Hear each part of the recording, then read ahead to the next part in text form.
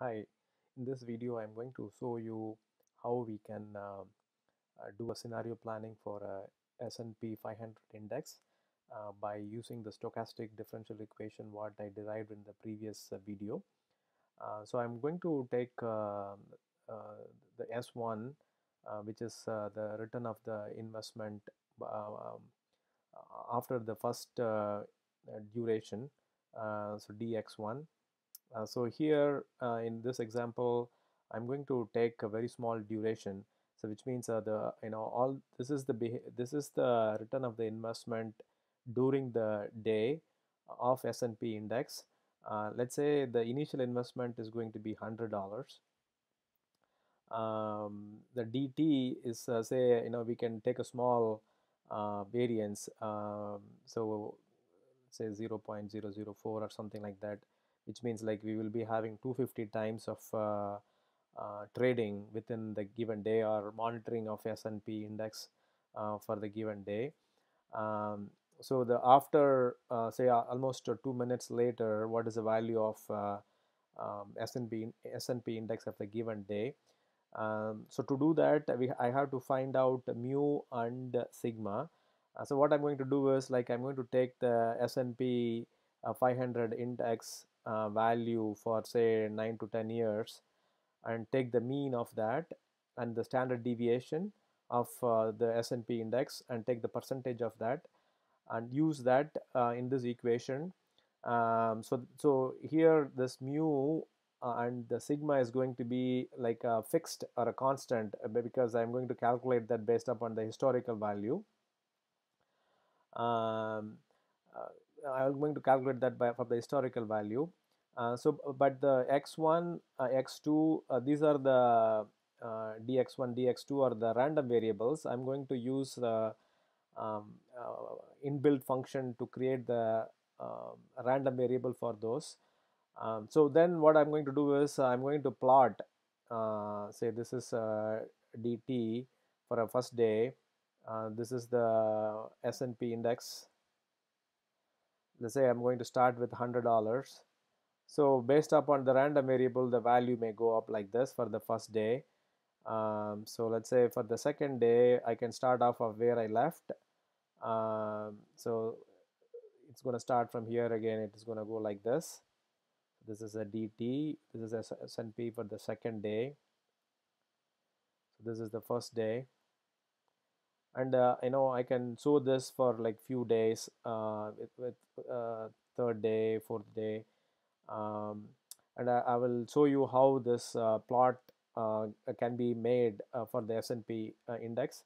So I'm going to write a simple R program and show this in a R program. Okay. So in this program, I loaded the S&P index 500 index. Um, so I can show you. So this library has the value of S&P 500 index. So this is a daily value. So you see that there is a 2780 days worth of data, the average return of S&P. Um, then I'm actually going to take the mean of that. So if you take the mean of S&P 500 and I'm going to take a percentage of it. So this is basically the return of the mean value of S&P 500, the percentage of return of S&P 500. Similarly, if I take the standard deviation, standard deviation. So basically, I am finding those two values. So let me start with the 1 day. And again, as I said in the beginning of this video, I'm going to take 1 times 0.004, which is like a 250 times iteration. So this is basically the main equation, right? I'm calculating the S, which is S equal to S times e to the power mu dt plus sigma dx, and the dx I'm actually getting from the random variable, um, uh, by using the R norm.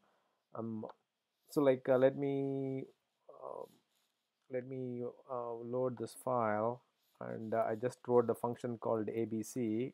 So if you see the graph what was created, like say it started at $100, and I'm doing it for 250 iteration. This is for one day. Here is the, based upon the mean value and based upon the standard deviation I got from the historical, the value of S&P can go, and this is the, this can go based upon this graph. um, so let's say if I run this program one more time, you can see the value can, go either way. Like say here in this case, it is started from $100 and it ended up in $99, which means like we lost a dollar by betting on the S&P 500 index on that given day.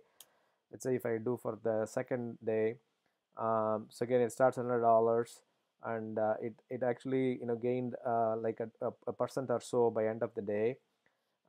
So I can do this iteration. So in this scenario, it looks like it lost a dollar, lost a dollar, meaning like a percent of almost a percent, or little over a percent was lost on that given day. So I wrote a program such a way it can draw the graph for multiple days. Let's say we want to see the graph for 3 days. Um, Let me run the function one more time. So it is actually ran the graph for 3 days. So let me see where is. So this is the first day. Um, so this is the first day. It went for 250 iterations. It ended up losing money, right? So then this is the second day. The green color graph is the second day. It started um, the the random variable. We simulated the random variable value for 250 times for the given day. At the end of the day, it ended up somewhere here. For the third day, again, it started from here and it drew the graph. And at the end of the third day, it looks like we gained close to 2% by betting on S&P 500 based on this simulation. Let's say if I increase the date to say 6 days.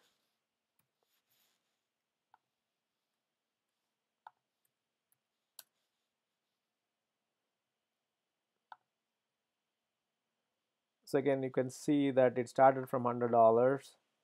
I mean, I don't put this legend which color indicates which day. This may be not perfectly clear what we ended up, because we know for sure it started at $100, and the very first day it looks like we gained. And so this is basically a simulation of S&P index based upon the stochastic differential equation what I derived in the previous video. But very quickly you can see that how complex this becomes from a computation standpoint. Let us say I do this for 15 days.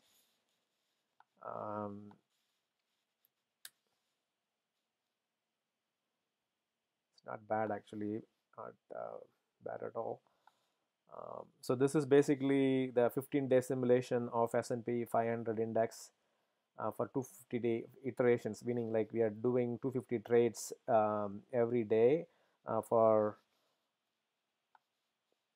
15 days. Let's say I do this for 30 days.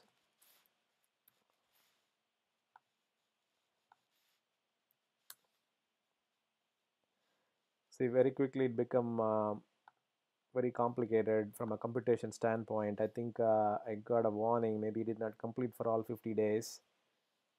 Whatever day I gave, what is the day? 30 days. Looks like maybe I'll try 20 days.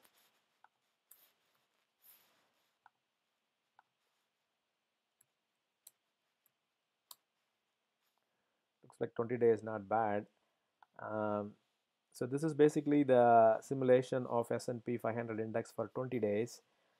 Um, so this is one index, S&P 500, and basically doing a scenario planning with the stochastic differential equation. But if you're talking about a mutual fund or other investments which has a multiple index associated to it.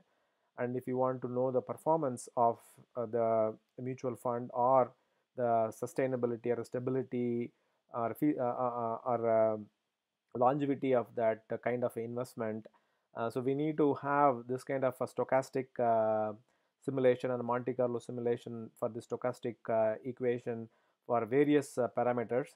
So very quickly this becomes very complicated. That's where we need to have highly sophisticated computing systems like Hadoop and some parallel computing. What I am going to do is, in the future video, I'm going to take some mutual funds and see how the nested stochastic equations can be solved for the distributed investment scenarios, and provide the various scenario planning for those kind of investments.